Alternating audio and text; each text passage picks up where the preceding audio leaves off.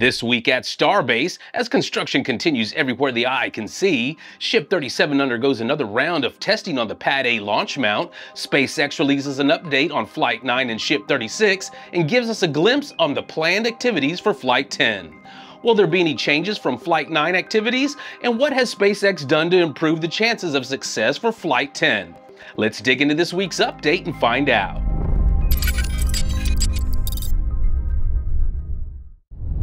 Starting off this week with our production updates, late on Thursday afternoon, multiple engines were moved out of the Raptor's nest on the back of Mega Bay 1 and staged outside Mega Bay 2 before eventually heading inside, presumably for installation on Ship 38.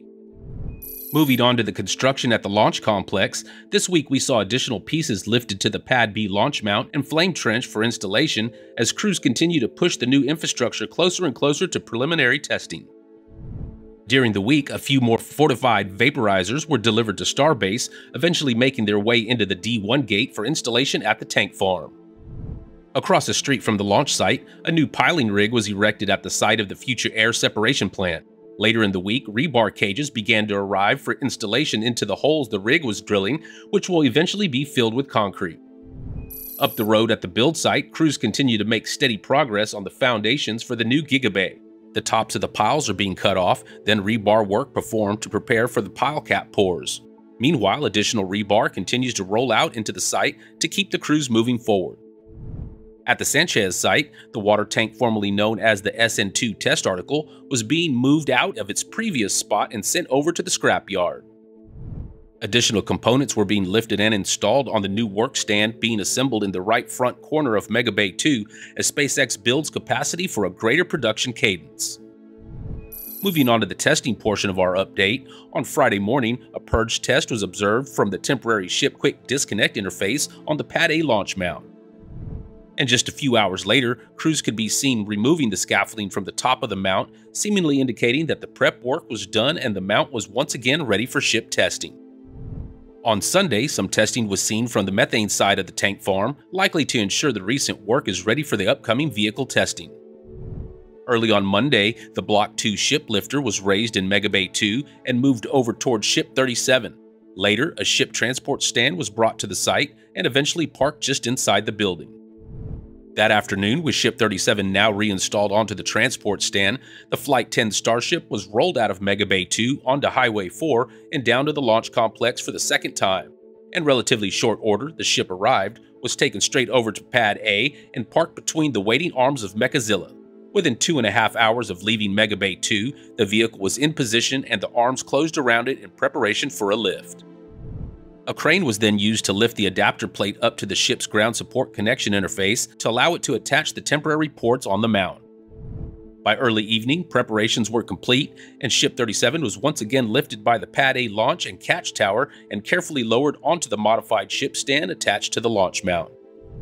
The next morning, as SpaceX prepared for the latest round of testing, the work platform, the man lifts, and a basket of scaffolding were lowered from the mount and moved clear the pad. Shortly after noon, the chopsticks began climbing the tower, moving into launch configuration. Meanwhile, Ship 37 waved as it performed some flap actuation tests. Next, the detonation suppression system was tested, followed by the ship quick disconnect arm moving back in towards the tower. Later that afternoon, the tank farm was spooled up, followed somewhat quickly by venting from the launch mount as SpaceX worked to cool down the Stage 0 infrastructure. Eventually, propellant load started, but unfortunately didn't last very long before the ship was detanked following an apparent leak in the temporary lines of the ship ground support interface. First thing on Wednesday morning, following an overnight swapping of a flex hose, the farm was spooled back up and the launch mount started to vent once more. Eventually, propellant began flowing into Ship 37 again, followed by another round of flap testing. And just after 8 that morning, Ship 37 performed a multi-engine spin prime test, verifying that the recently replaced Raptor was ready to go without overly stressing the temporary infrastructure with another static fire. The detanking process got underway quickly after the test, and a few hours later the arms were lowered back down and closed in around Ship 37. Around lunchtime, the ship transport stand was moved back over to Pad A. Late that night, the Starship was lifted back off the mount and was transferred to the awaiting stand. Within a few hours, the ship was rolled out from between the chopsticks and began its journey back to the production site. Upon its arrival, the vehicle was taken back into Mega Bay 2 to receive finishing touches to prepare it for its upcoming launch. With ship testing for Flight 10 now completed, the launch site crawler crane was moved back to Pad A and used to remove the modified ship stand from the launch mount before heading back over to work on Pad B. Not wasting any time, on Thursday and into Friday, crews were busy removing the temporary ship umbilical lines from the launch mount and working to reinstall the 20 booster hold-down clamps onto the arms that were recently vacated by the ship stand. In other Starship news, SpaceX shared pictures of the first grid fin for the next generation of Super Heavy booster. These are about 1.5 times larger than the current grid fins and are designed to be stronger. As we've heard before, there will only be 3 of these per booster, allowing the rockets to descend at a steeper angle while still maintaining control. SpaceX also said that these fins are moving down the booster with the actuator and associated hardware now in the top of the methane tank. A catch point has also been added to the new fins, allowing them to be used for lifting and catching. As the saying goes, the best part is no part, and SpaceX is removing the dedicated lifting points and integrating the function into the grid fins. Following the news on Friday that the FAA had completed its investigation into Flight 9 and that Flight 10 was now approved, SpaceX released a new update on the previous test flight. While the first flight of a reused booster did perform well through most stages of the launch and return, the booster did experience an anomaly shortly after starting its landing burn. This was presumably caused by a failure of the methane downcomer due to the high angle of attack experiment. SpaceX says that they will be using a lower angle from the remaining flights of Block 2 boosters, implying that the Block 3 downcomer will be more robust and not need this concession. While the ship did successfully reach second engine cutoff, apparently beginning about 3 minutes into the burn, a leak developed between the methane tank and the payload bay in the nose cone.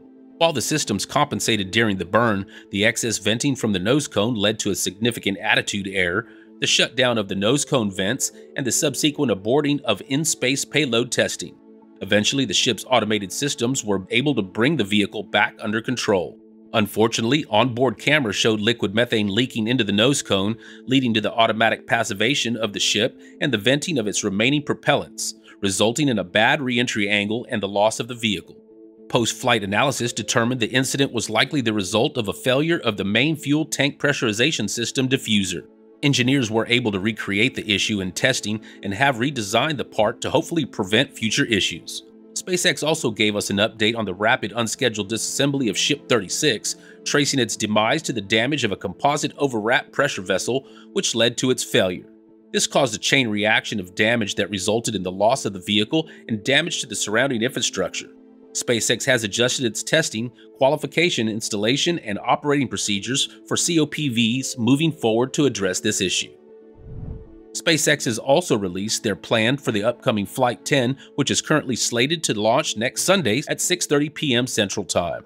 On this flight, Booster 16 will not return to the launch site for a catch, but will instead attempt multiple landing burn tests. This includes the intentional failed start of one of the Center 3 Raptors to observe how the vehicle is able to compensate with an engine from the middle ring of 10. The rocket will then attempt the final phase of the burn on 2 center engines before entering a full hover above the Gulf before splashing down. Much of the ship's flight profile appears the same as previous tests, including the deployment of dummy Starlink satellites and an in-space single-engine burn. SpaceX also plans to stress the tests of the vehicle as much as possible during re-entry to gain as much data as possible as they look towards catching a ship in the future.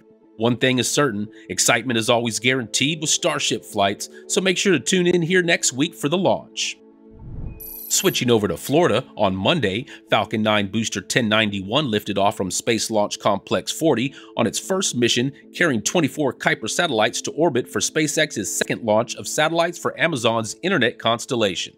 Notably, this booster is the first built as a Falcon Heavy center core to be launched as a Falcon 9, a feat it will likely repeat a few more times following its successful return before eventually being used in a Falcon Heavy configuration. Thursday saw a second launch for the week from that same pad as Booster 1085 launched for the 10th time, carrying another 28 satellites to orbit for the Starlink Group 10-20 mission. On Monday, United Launch Alliance rolled out their next Vulcan rocket ahead of the USS F-106 mission, The first national security mission for the rocket successfully launched the next day, carrying both a classified payload for the U.S. Space Force as well as a demonstration navigation satellite for the Air Force Research Laboratory. Tuesday also saw the third launch of an Ariane 6 rocket as it lifted off from the French Guiana, carrying a polar orbit meteorological satellite into space. Axiom Space announced that crews are now working to connect the forward and aft sections of the payload, power, and thermal modules ahead of the certification testing before its trip to Houston for systems integration. Relativity released an update on their Terran R rocket, which included the completion of 28 component-level critical design reviews and qualification of their Aeon R engine. This update also detailed the progress on bringing the A2 test stand and Stennis, which is previously used for NASA's Apollo, Constellation, and Shuttle programs, back to life. NASA announced that the Orion spacecraft for the Artemis II mission is en route to the Launch Abort System facility for integration with its abort tower. Rocket Lab has completed its acquisition of Geost, a US-based satellite sensor maker, adding to the company's growing footprint in the space community. This week, the great Greg Scott once again took to the Florida skies and brought us fresh flyover photos from the Space Coast. Starting off at the park site next to the Vehicle Assembly Building, Bechtel continues to make steady progress on the Mobile Launcher 2 for the Artemis program. In recent weeks, following the ceremonial topping off of the tower, the new umbilical swing arms have been installed that will connect the exploration upper stages of future SLS Block 1B and Block 2 rockets to the ground support infrastructure.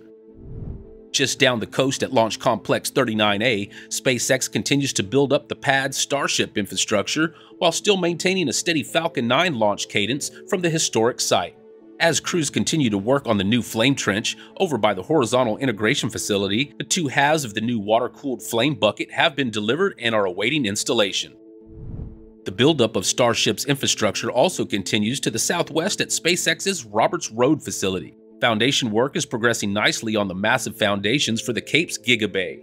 Tarps cover recent concrete work, while forms are visible around future pours and the building's 8 elevator shafts. On the other side of the site, Starship work is also underway along the facility's normal Falcon 9 operations. Since the last flyover, SpaceX has moved all Starship-related work to one central location in the center of the south side of the site. The first module of the new tower has been assembled on the new tower build foundations, with the bases for the new section installed on the pads next to it. Nearby, the corners for 2 additional tower sections lie on the ground, waiting for crews to be ready for them. There are pads for the assembly of 9 sections, matching what we have seen on previous towers. Given the early stage of the construction for this tower, it's not yet clear if this tower will be the catch tower for 39A or one of the towers for the new pad they'll be building at Space Launch Complex 37. Next to the tower assembly area, work continues in the launch mount construction tent. Outside the tent, we can see 3 manifold pipes that will be installed around the top perimeter of the mount once work progresses further along. The ship quick disconnect arm that was built years ago was moved into the end of the tent and has seen new work.